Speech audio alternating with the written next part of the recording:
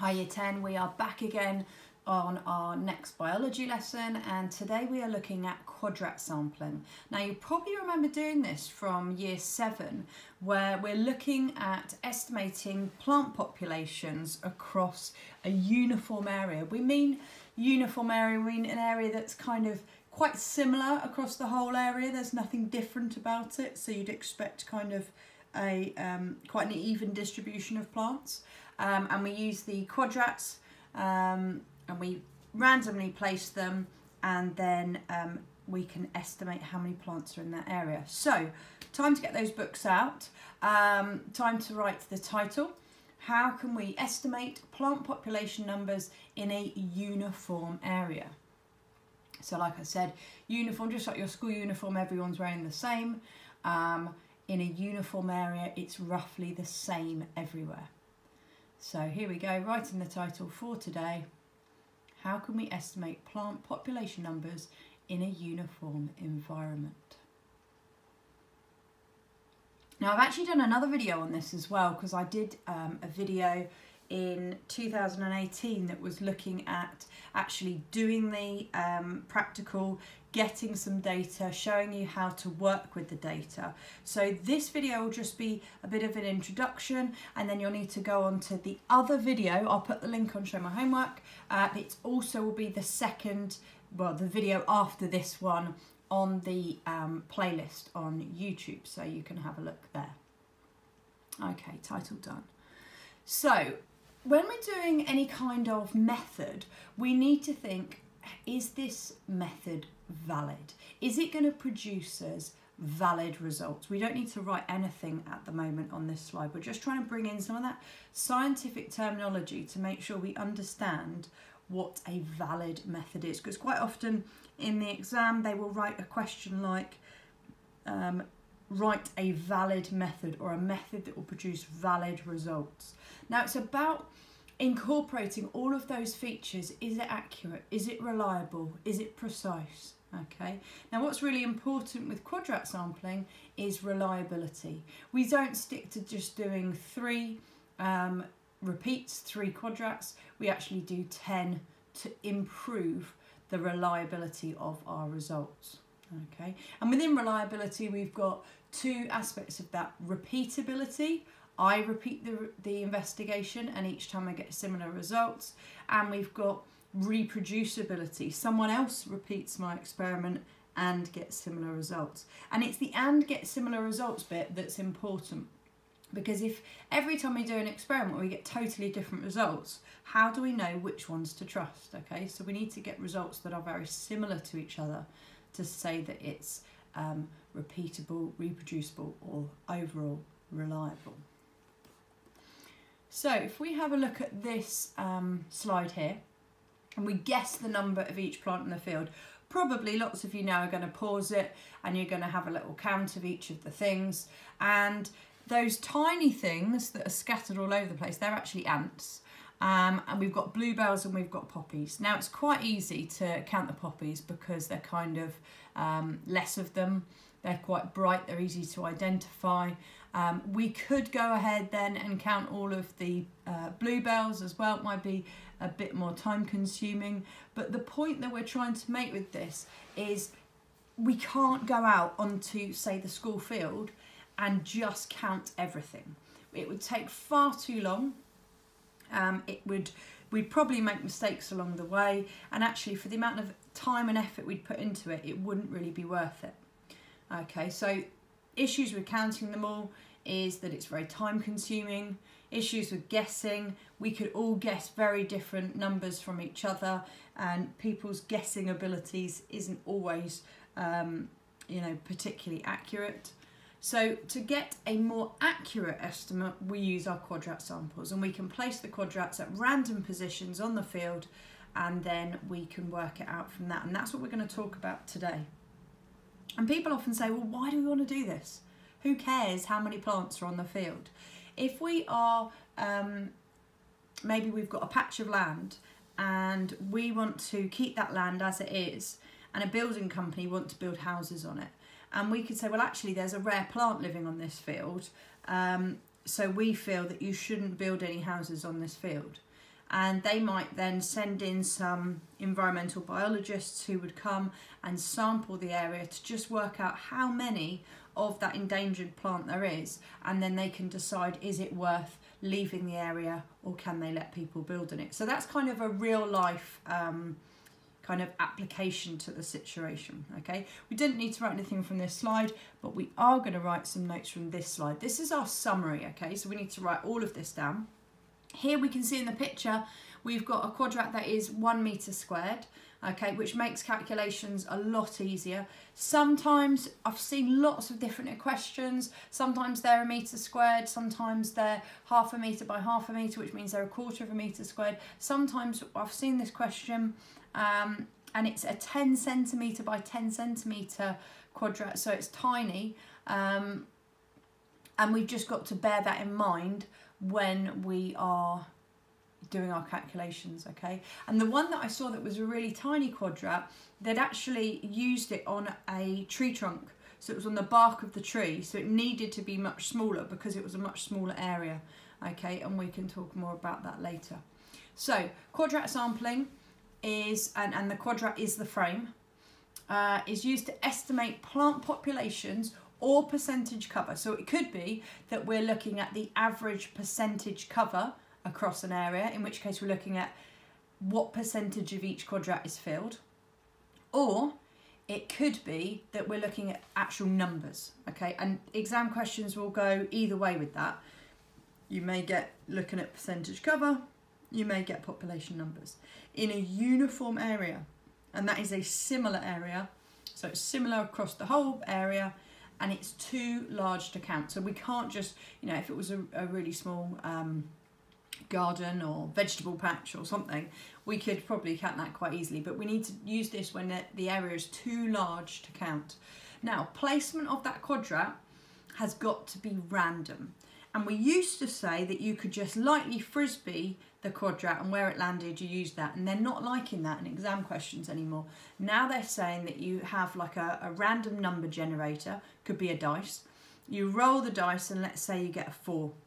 You walk 4 paces, you roll it again, you turn 90 degrees, and then you walk, say if it's a 3, another 3 paces, and you put it down. But so long as you've got some way of showing how you get that random placement, so you don't kind of go, oh, there's lots of the endangered plants over there, I think I'll put my quadrat down there, or oh well, I want the buildings to be built, so I'm going to put it here where there aren't any. So it avoids bias, it makes it random, and that's really important in quadrat sampling. So make sure you've got all of those notes down about, I've worked out now that's the email sound, so sorry about that. Make sure you've got all the notes written down. If you need to pause, you can pause now. So here are examples of the plant keys that we will use. So when we go out onto the field, we will use these plant keys to identify our different plant species. So that's just there to show you. And then here is our table of results. And this is where it's going to be quite useful in a bit to go on to the other video I've made. It's only 6 minutes, less than 7 minutes definitely. And you can see where I've actually looked at the school playing field. I've done some quadrats. I'm going to show you how to work with the data, and I'm going to show you how to look at the actual estimates of numbers. So we use a trundle wheel, and we get the length of the field and the width of the field. If it's kind of an L-shaped field, then you're going to break it into 2 sections, work out the area of each, and then we've got the area of the field. And we do our 10 quadrats, we put the number of each of these species, and we've got gaps up here to add other plants that we find out there, and we work out a mean of our 10 quadrats. And some people are really tempted to not include the ones where they didn't have any cover at all. So let's say they had like 7, 8, 12, 0. Then for some reason when they do the average, they don't want to include the 0. They want to divide by 9 rather than divide it by 10. But we add them all up and we divide by 10 to get our mean. And then what we've got to do is get our estimate. So if we've got the area of the field, which we worked out with our trundle wheel, we've got our mean number of plants per quadrat, multiply those together and you get the estimate of that particular plant population on the field. However, The quadrats we use at school are only 1/2 metre by 1/2 metre. That's 1/4 metre squared. So in actual fact, in 1 metre squared, we could get 4 of those quadrats. So what we have to do is this calculation and then multiply it by 4 to actually get the true estimate of the field. Okay, now that's difficult to get your head around. I'm going to explain it again. If our quadrat was 1 metre squared and we've got our area of the field in metres squared, then if we know how many mean plants there are per metre squared, we can then multiply that by the area of the field. But if our quadrat is smaller and it's only 1/4 of the size, in order to know how many would be in a metre squared, we take how many would be in our 1/4 metre squared and we multiply it by 4. And that's the additional point we have to do with our quadrats at school. And an exam question could go either way. It could be they use a metre squared quadrat, likely to be that on the foundation paper. On the higher paper, they may use a quadrat that is 1/4 of the size. So then we have to multiply by 4 in order to get there. Okay. Right, let's go on to... could we write down this equation, please? If you haven't done so already. I'll give you a couple of seconds, and then if you need to pause, pause now. So we're looking at an exam question now, and this is kind of taking those ideas that we've already got. It's not a required practical, but it's applying it to that new situation. So we're going to think about what this is asking us, what we already know, and how we can apply it to a 6-mark question, okay? And we're going to do that 6-mark question and then green pen it together. So, ivy plants can grow up trees and walls. Figure 1 shows 2 ivy leaves. One leaf is from an ivy plant growing up a tree in the centre of a shady woodland area. The other leaf is from an ivy plant growing up a tree in a sunny area at the edge of the woodland. So, the ivy leaf from the shaded woodland is big, and the ivy leaf from the sunny area is smaller. A student makes the following hypothesis. The size of the ivy leaves decreases as light intensity increases. And that matches up with what they've said, what they've got as their 2 leaves there. How would you use the apparatus, fancy word for equipment, shown in figure 2 to test this hypothesis? You should include details of how you would make sure the results are valid. That word valid creeping in, okay? So that means we've got to talk about being accurate, being precise where needed, and being reliable. Now the tape measure could be used if we were to do a transect line, and the next lesson after this one is talking about transect lines, so we won't worry about that too much now. We've got a light meter, we've got a ruler. Now we could decide that we're just going to measure the width of the leaf, maybe from here to here, or we can measure the height from here to here. We could decide we're going to take some leaves, draw around them on squared paper, work out the area, perfectly okay. Our light meter, we're probably going to put that just on top of the leaf to measure the light intensity, and then we can look at how the leaf has adapted, you know, is it a larger leaf, is it a smaller leaf? And then when we've got lots of light intensities, and we've got lots of sizes of leaves, we can then plot that and see, is there a correlation? Is there a relationship between light intensity and size of leaf? Now, light intensity varies across the whole day, so something you're going to have to consider in this for your control variables is, when are we doing this? We don't want to start the investigation in the morning, then do a bit around lunchtime, and then do a bit in the evening. We want to do it all at the same time so that light intensity is as controlled as possible. So, like I said, 6-marker, method writing. I know that method writing can feel a bit tedious. We can sometimes, you know, get fed up with it, but you have to read it and think, okay, the person who is going to be reading this understands science, okay? But they've never done anything like this before, so you've got to give them enough guidance. How many leaves? How many leaves from each light intensity? How are you going to measure the leaf? What are you going to do with the data afterwards? Okay, all of those kind of things need to be written into this 6-marker. So start doing that now. You'll need to pause in a moment so that you get your full 6 minutes writing time, and then when we come back you'll need your green pen. So have your writing time and pause now.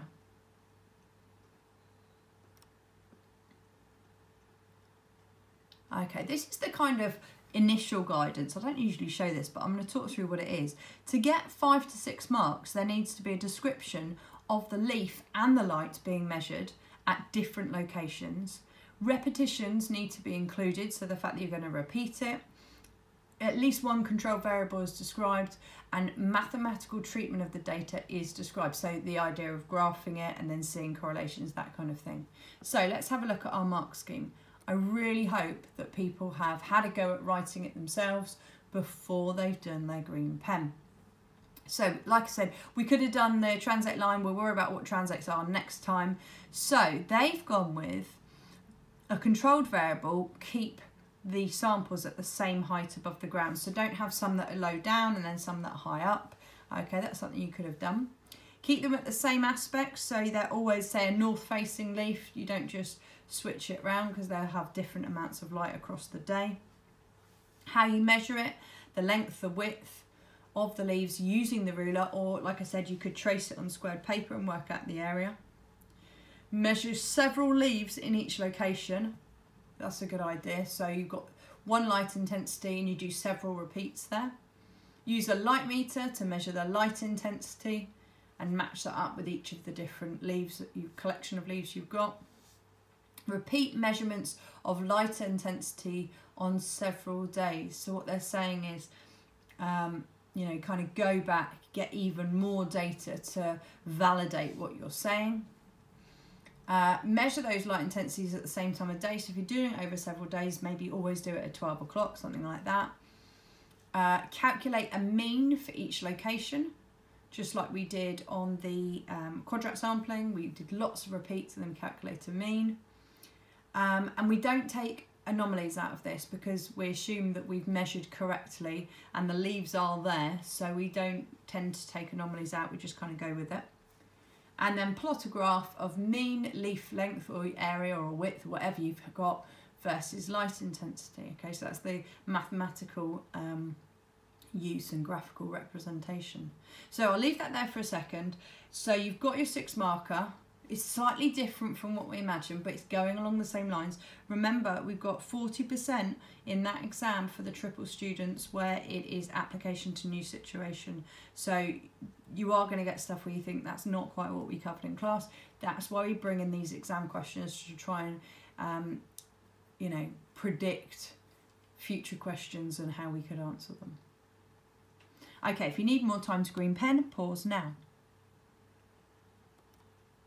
So I'm just going to move on quickly just to show you that this is what the required practical placemat looks like for sampling techniques. So we'll put our data in there. We've got data about how we look at the area of the field and stuff like that.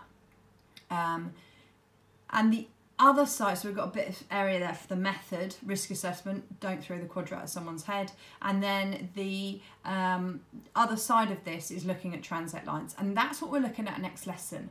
So I think, let me just have a look. I think we are covered for this week now. Yeah, so we've done our quadrats. That gets all the groups to exactly the same point for this week. So Monday, I will have on YouTube and on Show My Homework, the lesson on translate lines. I really hope you're enjoying this. I hope it's giving you a slightly different way of getting the lesson. I hope it feels like it is a real lesson. Hit subscribe so that you can see when I update things, and also don't forget to have a look at the next video, the one after this in the playlist. I'll put the link up, and it is how I actually collected data using the Quadrat. You can see all the equipment I used, how I worked with the data, and it might help to consolidate the ideas. Have a great day, sun is shining, get outside, and thank you for listening.